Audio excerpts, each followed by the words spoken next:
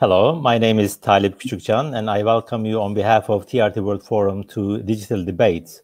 Today, we are going to talk about the 15th of July coup attempt in Turkey and how it has failed and security implications of that failed coup attempt.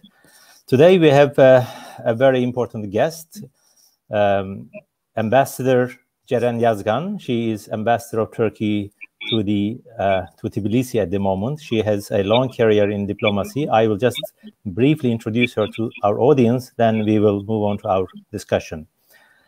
Ambassador Yazgan is at the Foreign Office of Turkey for a long time. Previously, she served as the Deputy Director for Security Affairs at the Turkish Ministry of Foreign Affairs, and she joined Foreign Affairs in 1993. She served at the Turkish embassies in Muscat, Kiev, and Moscow, as well as at the Turkish Permanent Mission to the OSCE. She has worked at the bilateral political desks, as well as at the Directorate of Security and Intelligence. Therefore, we host her today because she has a lot of experience in security and intelligence affairs. Ambassador Yazgan, I would like to welcome you to our program. Thank you very much for joining us. Before we move on to the security implications of this coup attempt on the 15th of July in 2016, can you please refresh our memories what has happened on that night? That was the horrible night, and it is sometimes traumatic to remember to all of us who had lived through that. I was in the office, so I was talking to my colleagues, my friends in the directors of police who were in the heart in Ankara, and then I was talking to people in Istanbul, trying to understand. Our now Deputy Minister, Mr. Yavuz Selim Kıran, called me on the phone and said, I was in the office, he said, do you know what's happening? Because they were not in Ankara at that stage. You know what's happening in Istanbul is they say that it's a coup attempt. And I said, oh, come on. Coup attempt in 2016, and I was thinking he was absolutely wrong. And then in a couple of hours, when I found out what was going on, it was first a disbelief of that this FETÖ had really attempted to do a coup attempt, killing people in the middle of Ankara by tanks. And the more information that came, the more we knew how crazy that they were to attempt this coup. But of course, it's beyond crazy. And then the events unfolded that night at the Ministry of Foreign Affairs. We were hearing the bombing. We were listening, how many tours can the F-16s do? Because we were trying to understand, who are they? And when they bombed the Ankara Police Directorate, when we heard that there were people who were killed there, our policemen, it was a sense of betrayal, a sense of surreal feeling. And so, yes, it was very traumatic, but it was also a big anger of the extent of this betrayal. Because we knew who FETÖ was. We knew how deeply that they were trying to capture the state, what's called the state capture. We were struggling against it for the past 2 years of 2014. I remember that we all started in the ministries, in the state structure, to find out what sort of monster that we are dealing with. And it's like the monster which is under the bed. It's like there, you know it is, but people are telling it's not there, and it was there. So that night, the monster came out of the bed. That's right. I just would like to add a few things to inform our audience. More than 250 people lost their lives in defense of democracy in Turkey, and also thousands of people were wounded. That was a traumatic issue, but I think it was also victorious defense of the Turkish democracy at that night. So this is something I think that the whole world should see. And as far as we know, when we looked at the testimonies of the people who were involved in the coup attempt and also the court cases, we see that the members of the FETÖ, member of the Fethullah Gülen's terrorist organization, infiltrated into different organizations, including foreign ministry, of course, to the military and also to the police force and some other public institutions. To what extent they pose a threat to Turkey's security from that perspective, given the degree of their infiltration into public institutions? I think once you read the court cases and the investigations, it's very apparent. But let me just put it in very clear terms.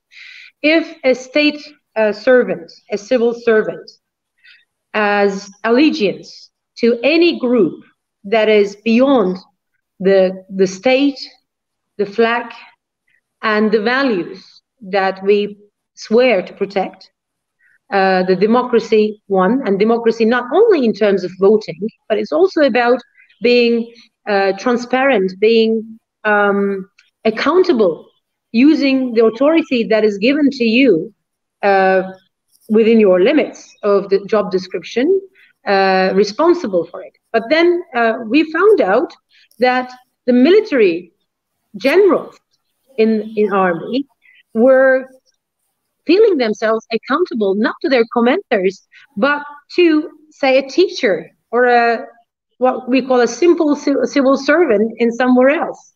It was completely a different cult organization, which organized itself in cells, which organized itself in secrecy. And remember, there was a court case, a judge decided in Turkey in written form that Fethullah Gülen himself is the Messiah. We're talking about this extent of radicalization. And the danger of it is great. It's immense. I'm not saying was. I'm saying is. It is a continuing struggle. It is a continuing effort. Just in the past month, there had been a very important investigation, which we all read from the press, and that there are still people hiding as members of this organization. Some of them maybe think that they will not be found out, but they will be. There will be more evidence coming up. And some of them try to come back to the service, of the state service. It is very painful because these people did not come from the space. They have come from the same neighborhoods. We know these people. So right, it is Ambassador Yazgan, that brings us to the issue of Turkey's security priorities, because as you have just said, these people had allegiance or to not the Turkish state, but some other states or some other organizations. Here, I would like to ask, how have Turkey's security priorities changed in the wake of failed coup attempt? To what extent Turkey has changed its security priorities, both inside and outside? Professor, I mean, our priorities, we don't have the luxury to change our priorities, I think, because we are living in a very volatile region where a couple of terrorist groups, PKK, YPG, Daesh, Al-Qaeda, numerous of them, left revolutionaries, they are ample amount around us and beyond our borders. So we don't have the luxury of prioritization. But FETÖ is not just a simple terrorist group. It is a terrorist organization and more. And it has come in from the within of the state. It has captured parts of the state and used it against the people and the other part of the state. And it is still trying to do that. And now there is a diaspora of FETÖ abroad. They are broadcasting through Twitter. They have funds, NGOs, and they are trying to tarnish the reputation of Turkey. They are trying to use everything, and they are collaborating with all known anti-Turkish lobbies. And to be frank, while I don't think our priorities have changed, and I'm being the ambassador in a foreign capital in Tbilisi, I am not the person to talk about maybe the general priorities, but where I am, I cannot say a PKK terrorism or FETÖ terrorism is less or more important. What I can say is wherever they are present, FETÖ, wherever they are present, they are in different forms, in business, making money and spending that money for their own purposes. And they are trying to interrupt and meddle with the Turkish relations to that country. So, and for instance, now we see a lot, the lobbies. And secondly, it's about still recruiting. They are still recruiting. And who are they recruiting? They are first trying to get their next generations to believe, or the people that they have been in touch with traditionally, to believe that they are harmless still. They portray themselves as democracy defenders. They are not. And so we have maybe not the priorities in terms of targets, but we have to prioritize sometimes regarding where the threat comes from, in the sense that sometimes it's not with guns that now FETÖ is targeting Turkey, but it is trying to target us individually. In Twitter, they target diplomats. In Twitter, journalists. So it's a Ambassador Yazgan,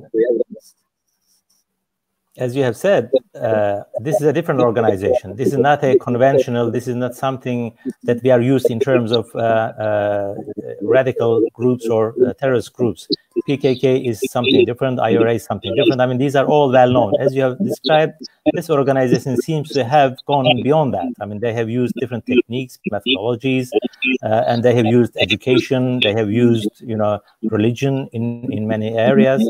And now, as the, I think, court cases come to conclusions, we see many reports that they were infiltrated, they infiltrated into many institutions. And how Turkey, what kind of measures Turkey has taken in order to prevent, let's say, reintegration of these people into this machinery? What sort of measures you have taken, both in your ministry and in other critical institutions like the military, the police, intelligence in Turkey, as well as, of course, the judiciary, because they were very influential in judiciary. More than 4,000 of them, I think, were kicked out of the Ministry of Justice. To be frank, from the beginning, there was in judiciary, for instance, when I was working responsible for the subject, one of the questions which we faced: how did you find out this 4,000 plus people in the judiciary and overnight decided? It was because there was an investigation for at least 2 years. There was an investigation within the Ministry of Justice to find out what sort of structure they have established. And thanks to that, in the wake of 2016, we were able to, the coup attempt, the Ministry of Justice was able to clean up very quickly. Obviously, the military took some time, and it is still taking time, because that is the place where they had more secretive structures, and we're talking about an intelligence organization style structure here. The police also, thanks to the efforts of the police in 2014, there was a start, and actually because of that, the coup attempts failed. The police was already cleansed, and it's not a coincidence that all that FETÖ police guys went to the police intelligence department to capture it that night. So in foreign ministry, there had been a couple of cases and continued, but there was a general criteria, and the criteria is not only a bylaw. It's not only being a teacher. It's not only about Bank Asia. It's a collection of many of these criteria, and that is actually in order to not to make mistakes. There has been a commission established where many people, now there are two things which are important to underline. There are criminal cases regarding the crimes committed against the national security, against people, against the state, and so on. But also there are those who may not have been found out to be committing a crime, but there is a specific evidence that shows, intelligence that shows that this person is connected to that organization. So there's a collective identity, a collective belonging to a group which has undermined state authority. And that was the reason why many people were actually told to leave the state service. And that was a very necessary measure, because in the state, in the government service, if we cannot trust the people we work with, if we cannot trust that they will use that authority, the information that they are privy to, for the benefit and within the law, then we cannot work. We cannot work that mechanism. And exactly because we have seen in 2015-16 in counterterrorism operations, in judiciary, there were very interesting decisions which we told them why it was not possible to do this. And now we found out after all that they have sabotaged the work of the state in very important issues, in counterterrorism included. And they have leaked information to other governments. Now, look, there is in Germany now, this week, but it's been a couple of years that has been going on, they found a neo-Nazi cell in a very important place of their security forces. And they are investigating and they are kicking them out of the service. This is what we did. Exactly what we did. So I think this is a critical point. Please finish what you would like to say, and we can move on to a different subject. Sure. What I want to say is the commission still works. Hundreds and thousands of people there, and the commission has concluded some could go back and some could not. And it will be a process. But we have also seen some attempts, even during the COVID crisis, that certain people who were dismissed from the state service, they wanted to say that, oh, we're doctors, we want to go back to the service, and because they're useful. And then they didn't even still admit that they are a member of this. They were a member, because I do believe that it is very hard to disengage, to de-radicalize. Now, disengagement and de-radicalization from a cult and an organization as such, which has established formats of thinking and behavior for that many years, from the childhood and on, and that people are believing that they're going to go to heaven if that man living in Pennsylvania prays for them. So this is fully, I'm talking about fully radicalized cult radicalization as well, and also a group radicalization. Ambassador. Right, Ambassador, you are talking about as I said, I mean, very unconventional and fairly sophisticated organization, which have links, around the world. Of course, the 15th of July was a trauma in Turkey, but it was, as I said, it was also a defense of democracy. But you were engaged in talking to people outside Turkey as a diplomat and trying to maybe explain what happened in Turkey, because Turkey was also accused of human rights violations because of, kicking out many people from the offices, etc., etc. I wonder to what extent the international community understood what happened in Turkey. Do you think they have really understood the threat that Turkish democracy has faced, the challenges that Turkey have faced at the time? Some of them did. Some of them didn't want to acknowledge that they understood. But some of them truly did. But they were also suspicious, because they had the trust in the Turkish democracy and the state. And they said to us, they asked us, they said, how could you not know? To be frank, it was also hard for some Turkish citizens, let alone the foreigners, to grasp what had happened. And yes, there were times that these people were perceived as peaceful charity education organizations with some, I don't like that word, but I will use it in quotation, moderate Islamism. That's what they used. And there are reports, Rand report in 2008, if you look, there are also descriptions of that role that they were designed for. And so it was an organization which came out in 40 years. It evolved. It became maybe what it was now.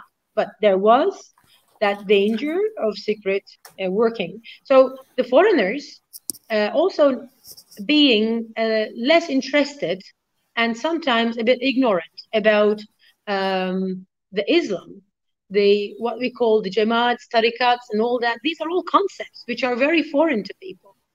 And Turkey is a very specific country with its, we are not that transparent from an eye. So we have to describe, we have to tell them what happened. Now, that's why the term state capture is very important. The term, and also they used our history of coups. We had, unfortunately, in our democracy, real coups, coup d'etats, where military had did coups, and we lost prime minister, foreign minister. They were executed. So there is a history of Turkish democracy, and they used that image, like, and I must say that they have, for a long time, paved the way of that anti-Turkish discourse in the media prior to the coup as well. The human rights issue, I think any country which faced the threat that Turkey had faced from 2012 to 2016 and onwards, and today still we're facing a couple of terrorist threats, and the regional conflicts, any country which is committed to the Council of Europe values, and we are, and Turkey is, could not have done less. Of course, there are cases which have to be looked into individually, and I think which are being looked into individually. But on the other hand, there is also an amazing attempt, and still continues, I see in the media, in social media, and in particularly Western media, subsidized by other foreign countries. So it's not only the FETÖ which is working their discourse, but they also receive backing from other countries. Then how does that play into Turkey's relations with the world outside? I mean, when you look at FETÖ, they are present in some other countries, and the leader of FETÖ, Fethullah Gülen, lives in the United States of America, and some of those FETÖ members took refuge or are seeking for asylum in European countries. How does that influence Turkey's foreign relations with the countries that I referred to? Well, I as an ambassador in Tbilisi, I have really appreciated last year when the 4 political parties in our parliament called for need of cooperation with Turkey for the extradition of Fethullah Gülen and other FETÖ members from wherever they are, because they have to be brought to justice. They're responsible not only for the lives that we have lost on the 15th of July, but for all the lives that they have stolen, these young people that there has been this radicalized. And these are still the people of Turkey. And they have to be held accountable in front of justice for the lives that they have destroyed in many terms, the victims as well. And that is an effort which I think will continue in our relations. However, what FETÖ wants is to alienate, to isolate us in our relations with any bilateral relations. And they would like to, behind the curtains, they're never brave enough to come out. And they still do slander. They use half-truths. They manipulate them. Propaganda, definitely, what they call the fake news. They're masters of that. And they try to go with the influence of their past relations, the people who they have paid, for instance, salaries, who they helped in their careers, who they helped in their research. They use extensively this Washington-style lobby. And I think in Europe, in different countries, there are different tactics, which are not for me to speak today. But definitely we can see where they are in Western Europe. They are trying to keep that network, which is around 160 countries. The schools, the business, it is still a network, and it is there. And I've just watched a wonderful TRT World network, the documentary. It's very obvious. We're talking about hundreds of millions of US taxpayers' money, which is going into their system. And I'm sure there is a way that they sustain their existence in other places. Like you have worked in a think tank, an academician. You know how it is and how hard it is to fund a think tank. How many think tanks they have when in the Europe, when you say they live in Brussels, they live in Stockholm, they live in Germany. It is expensive. And so who funds them? How do they get funds? That is one question that I think should be really, really asked very frequently. It's not basically to tell the other countries that it's threatening us only. It's also, they're also in their pockets. Well, I think it seems that, you know, the presence of FATO members and their organizations in different countries will be a problematic issue for Turkey for some time to come. At least, you know, they will try to poison the relations between Turkey and the countries where they are established. This is one case. But now I would like to move on to post-Soviet space, where I think you are familiar with and you have been following and observing for many years. What was the extent of FATO influence in the post-Soviet space before the coup, and what is their influence at the moment, as you can see? Well, first, with due respect, I will rephrase the post-Soviet space because it's gone. I think we have to find a new terminology to describe. But what I could say is today, what is in the post-Cold War, when the transition, the democracies in transition, economic transition was happening, FETÖ, then called the Hizmet movement, was one of the instruments to come open schools, get business, and they were teaching Turkish, they were teaching English. And it was about bridging that part newly independent states. This was state building and nation building with some Turkic mother tongue speakers and some geographic affinity. So this was basically a tool of bridging that was used. It was not, by the way, really a Turkish government decisions all the time. Their ties with the different partners then started, international ties. I think we all know about that. And this existence, which came in 1990s in the very dire straits to these countries, have been an example, actually, on the basis of which they have built for Africa, for Southeast Asia as well. So, for instance, Georgia, Kyrgyzstan, these were the first stops, the first schools opened here. And some of them actually opened before they had enlarged their education network in Turkey. In Ukraine, the same way.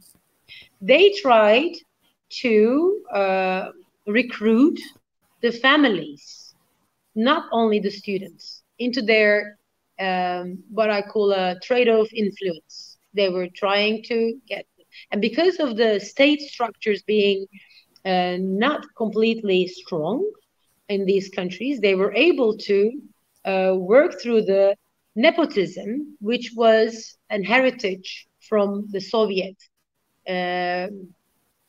party system. So they have, instead of helping that transition to a real transparent market economy, they helped, they actually sort of manipulated through the corruption. This was noticed by many of their competitors. I mean, can you imagine that they get to have a piece of land which the other national, like the Georgian national, cannot get that piece of land, but they could. How?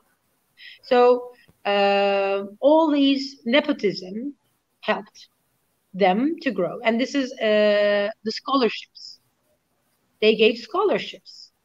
And those scholarships helped these families, influential families sometimes, to get an access to decision making.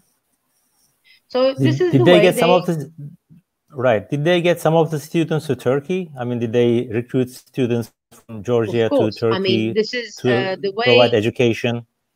Of course, they provided education, but they are and have always been very clever in the sense they would go for like they would never allow a Christian child to convert to Islam because they knew that that would cause reactions to them. But instead, they would go and work on the communities which after the Soviet regime have rejuvenated their Islamic identity, and they will target them. So yes, there are many in this geography who have been educated in their not only schools but also in their houses, and that houses are the problematic part. And in the schools, people usually told me, oh, they're not teaching anything about religion. They're not giving any religious educations. I know. Actually, in their schools in Turkey, they wouldn't be talking about any of the Gülen's teachings or whatever. They would do it in the houses. This is the schools serve them in multiple purposes. And here in this geography, yes, they did a lot through the schools with the houses. They always tried to find the brilliant, the most clever, but also most in need. So it's the same scenario as it was in Turkey. Right. Can I ask you a question regarding Georgia? What sort of institutions did they establish in Georgia in addition to schools? Because education is something that they are well known, but what additional institutions they have set up to recruit people or to influence public opinion? In the past, they had a business association. The schools are not only schools, it's actually a corporate scheme. There's a university. And this corporate company has ties to an EU member state. So the companies are still here. They had been collecting money, and they always had this sister, like mütevelli heyeti, which is like the board of directors, which was coming from one city. The Georgian city, what we call, was Denizli. So you could find a lot of people. They still have investments here. They are still building. This was a country when we started this struggle against FETÖ. This was a country where they have used the way out because of the easy travel border schemes. And particularly what they try to do now, and they always did that, they try to align themselves with the Western human rights organizations, NGOs, and they try to be a part of that opposition movements, which may legitimately look for political struggle in their own country, but they actually are like the parasites. They try to increase their nuisance value or pressure factor, but they definitely try to live in that plethora. So in Georgia, they had links with many people, but then during those times, to be frank, they were also in Turkey, and the Turkish governments were backing them. So it wasn't that they were in 1990s until I would say until 2014 they were quite liberal, and they had the support of the government. The first school, Demirel, is called Demirel. The people here saw the Demirel school, which has been closed down, thanks to that, was an example. A school which taught English, a good curriculum, had nice facilities. The question was that they used that school to have access to the Georgian ruling elite. And now today, I think this is, they of course lost. They lost that privilege, right, because in Georgia, there are very good schools now, which are much, much better than any schools that they could manage. And they're private schools, they're public schools. Georgia has been doing a quite successful education reform. And so they are losing their influence.